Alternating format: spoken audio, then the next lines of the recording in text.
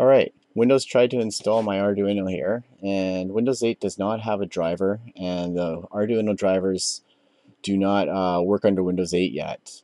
So until that happens, there is a quick and easy way here. So after Windows fails to install the driver, you want to open up the device manager, and that'll bring you to this screen, or something similar.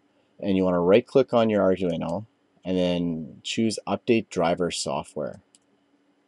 That's going to bring up this dialog, and then now what you want to do is browse your computer for the driver software, and then click on Let me pick the list of device drivers on my computer. On this list, choose modem. That's what we're going to be selecting here. Modems, and next. And under manufacturer, we're going to choose compact. There's a lot there. And then scroll down under models right to the bottom and the Ricochet wireless USB driver. Click next. Windows is going to complain that it doesn't know that it's compatible with this device. It's okay to choose yes. Let it do its thing.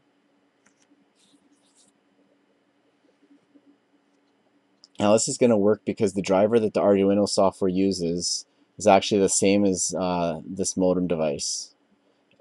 Just click close here.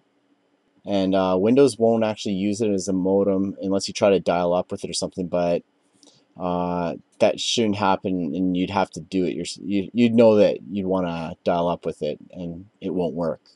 So now you want to right click on this new device that was created called the Ricochet wireless USB modem, and choose Properties.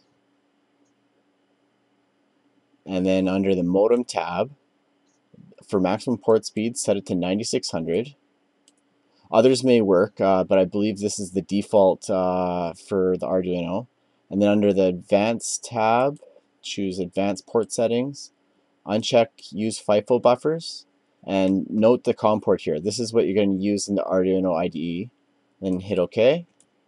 OK, and you're done. And you can now upload and use the serial port on your Arduino.